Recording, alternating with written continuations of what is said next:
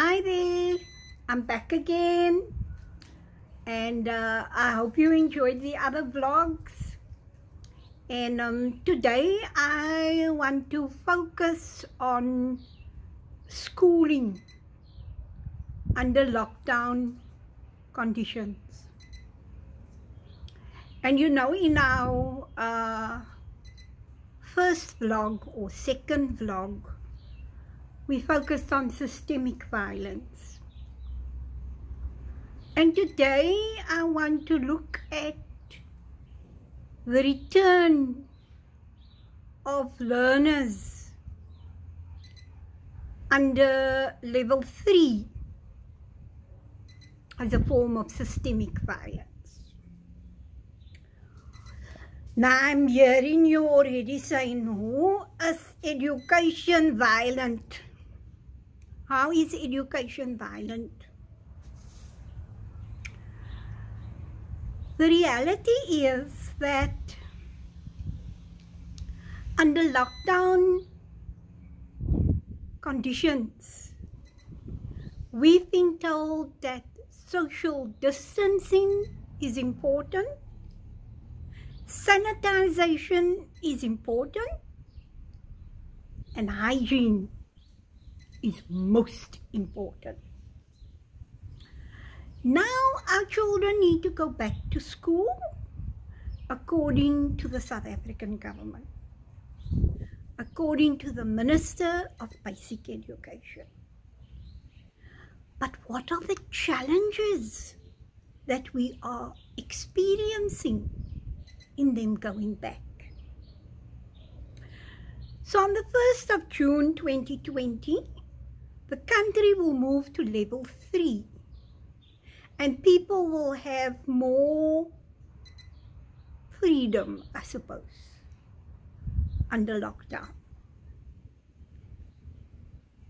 I believe that almost 8 million people will be going back to work, and government, in terms of the education department, is expecting grade 7s and grade 12s to go back to school.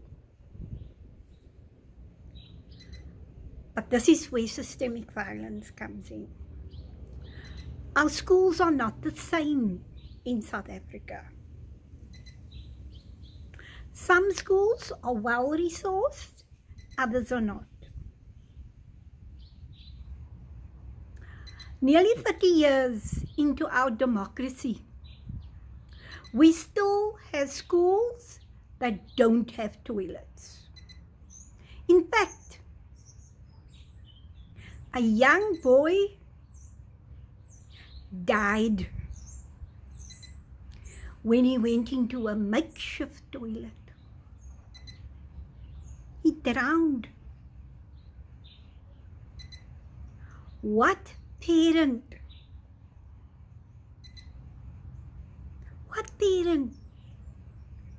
wants to live with the fact, firstly, that your child died, secondly, that it wasn't necessary for your child to die, and thirdly, that your child died because your child didn't have a proper toilet at school? So we have schools where sanitization cannot be practiced on the basis of the kind of toilets they have.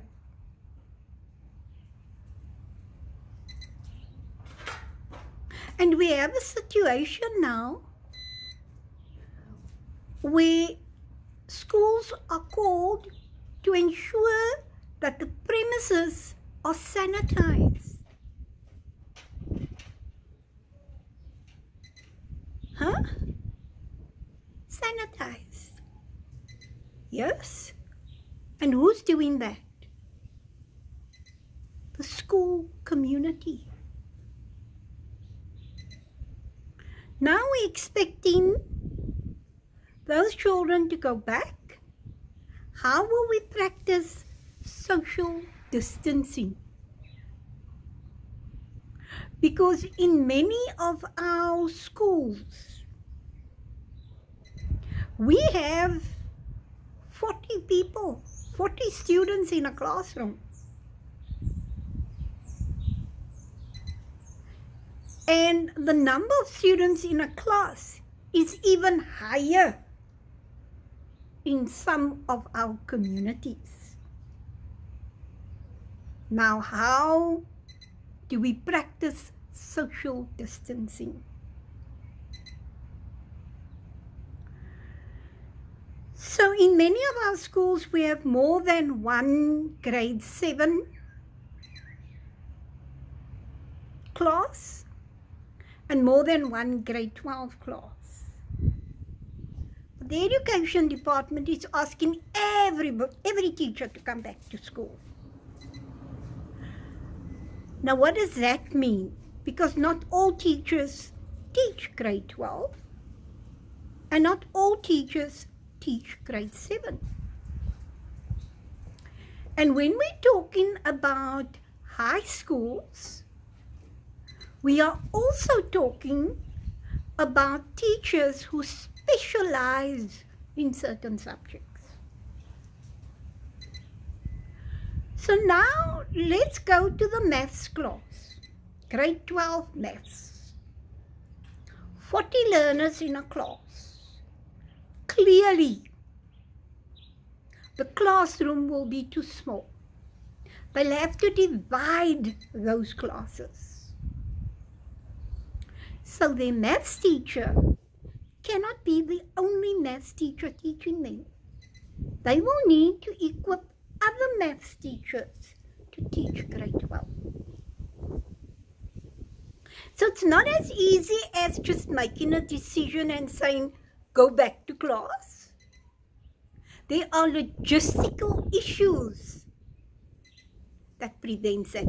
And I'm not even beginning to talk about the health issues. I'm simply talking to the logistical issues. Some people, like Professor Jonathan Jansen, and sometimes I'm not a great fan of Professor Jansen, but anyway, I agree with him that schools shouldn't be open this year. But under these conditions, where our schools are not the same, we don't have the same resources like other schools, where we're still experiencing inequality in our schools.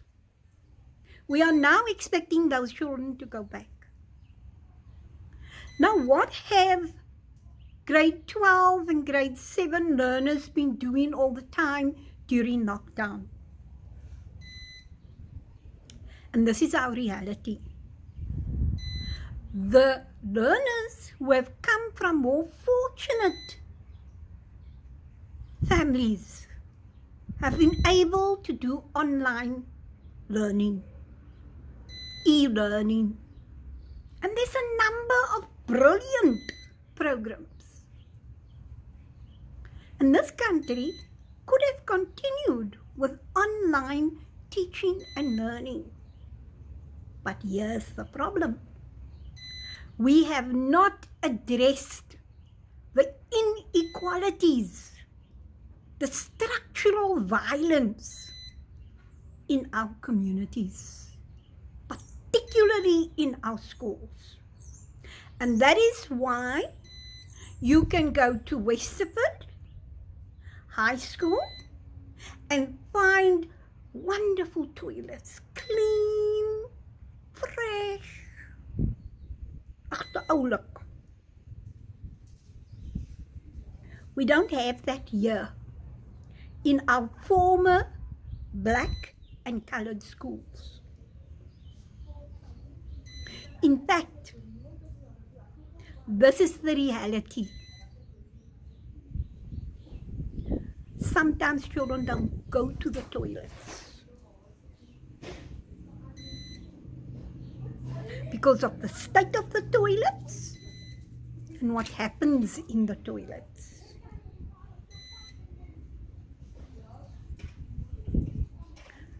So that's the first problem. second problem. Grade 12s must go back. They write an external exam. But 2020 has been a very different year for them. Because some learners who come from advantaged circumstances are able to continue because they have received online teaching, which the majority of learners in our country, grade 12 learners, have not had the privilege of. And why not? There's no computer at home. There's no data at home. Home is overcrowded. Home is perhaps an informal dwelling, a backyard dwelling, a crowded house. So no, they haven't had access to what many advantaged people have had. No bluffy hond. Now this dog decides she must bark because a motorbike is driving past. Maar ons gaan maar aan. We go on. We go on. We won't silence the dog. We believe in freedom. Freedom of expression. So let her maar express herself in a barking. The point I'm wanting to make is that the department wanting to send our children back to school, the conditions for learning and teaching must exist. But in many of our schools, it does not. Now, Minister is saying some schools are ready to open and others are not. What does it really then mean academically? That some schools will be ready to take their children through examination and some learners will progress to grade 8 and others will be able to, in grade 12 perhaps, go and do post-schooling. So technically we're not all the same. Student A and student B have different circumstances. You know, and it takes me back to 1985.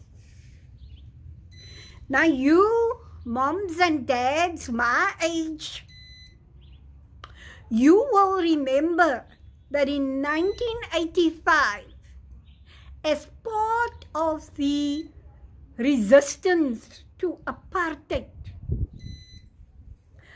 the students took a decision, high school students as well as the college students.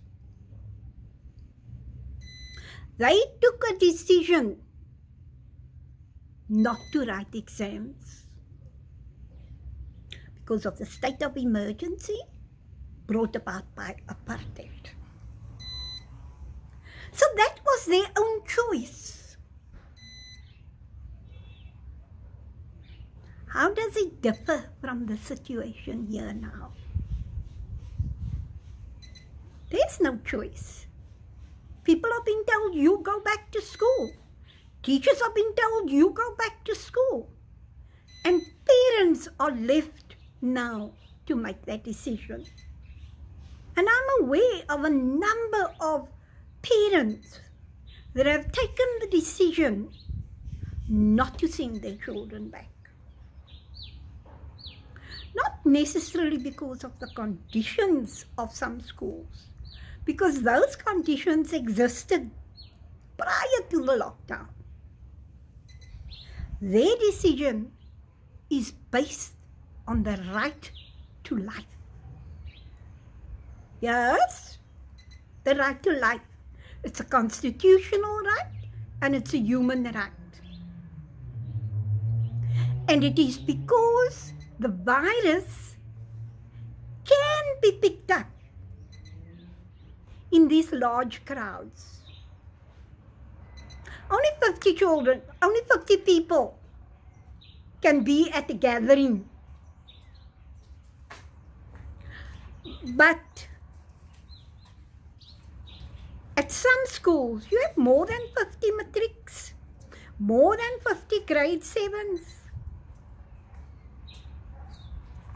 So we actually non-compliant to the very lockdown rules that government set. They create non-compliance because more than 50 learners will be going back to school tomorrow if they decide to go back. So now you can pick up that it is the system. It is the system that creates the violence. It is violent to send the children back to school, knowing that we have not yet reached the flat curve, the flat line curve, whatever you call it. Knowing that we expect the number of deaths and the number of people who are positive to increase. The other day I was listening, I was watching EMCA. And EMCA raised the issue of schools where principals are aged 60. Now I want to know, what is the department going to do about that? What is the department going to do about vulnerable teachers? Teachers and principals who have chronic illnesses.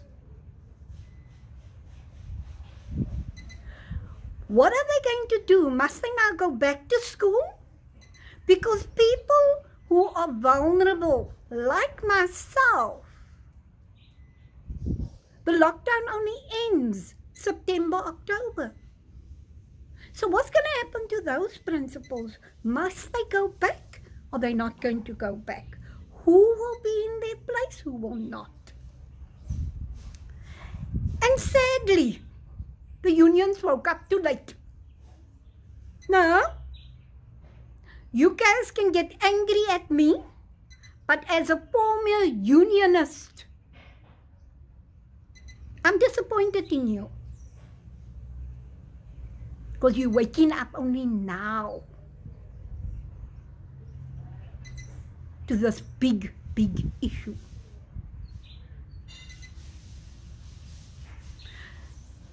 So don't be quick to blame government solely for the predicament we're in.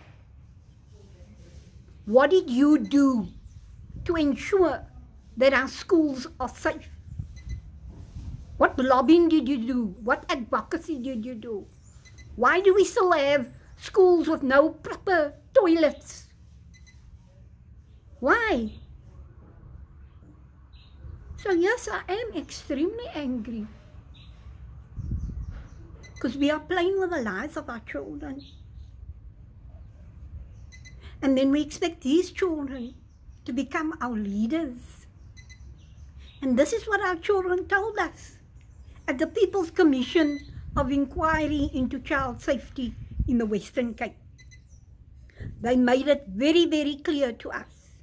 You people want us to be the future leaders, but what life are you giving us now? How do you expect us to step into those roles when this is our living conditions, our learning conditions? So this is a systemic violence that springs out from a national disaster. a national disaster that now brings up very clearly, unequivocally, the issues of social inequality, of social injustices that we're still dealing with. This is a form of systemic violence.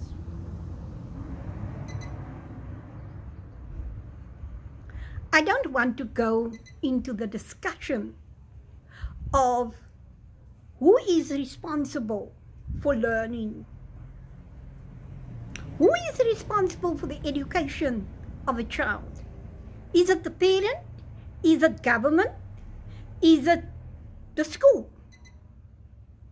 I've always maintained with my two daughters, and the school didn't quite understand me, but as a former curriculum advisor of the Western Cape Education Department, my position was very clear.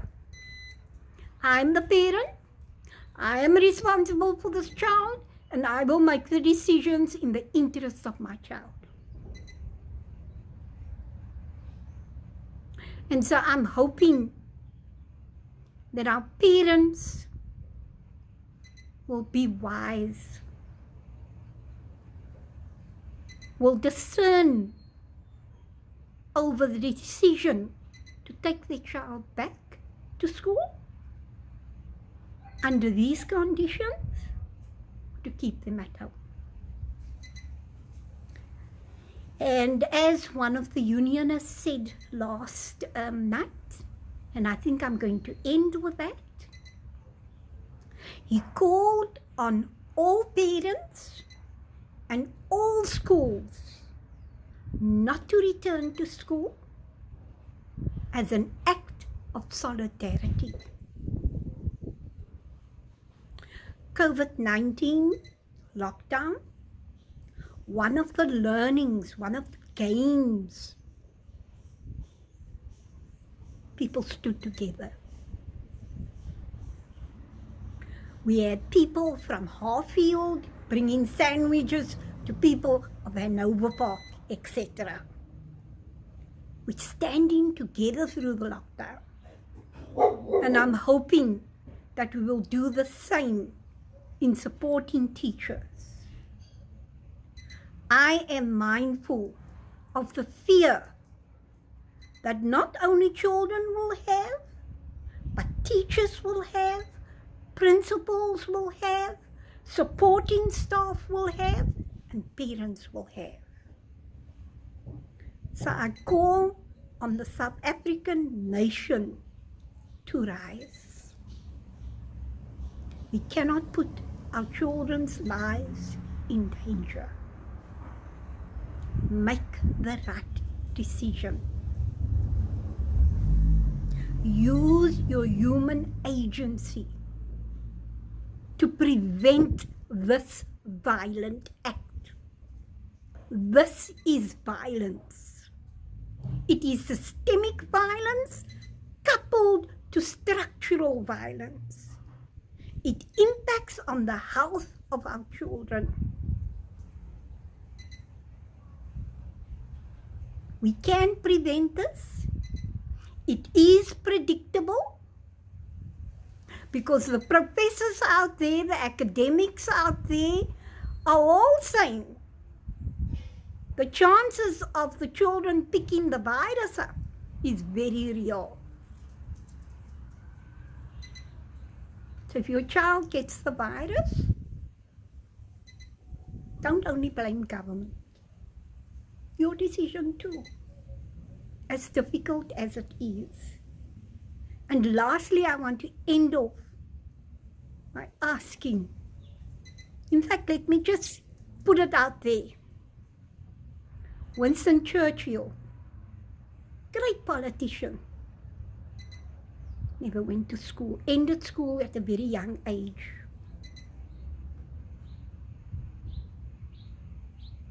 So under these conditions, can we have an alternative way of learning and teaching? because this issue raises huge challenges around how we view education. Till the next time, I've now left you with a lot of things to think about. Till next time, I'm signing off as the Director of Violence Prevention Agency. And this is now vlog number 5, where we're dealing with the systemic violence within education. And you can find this video on YouTube as well. Take care, make the right and wise decision. And now's a perfect opportunity to provide your children with an alternative education. I thank you. Till next time. Bye-bye.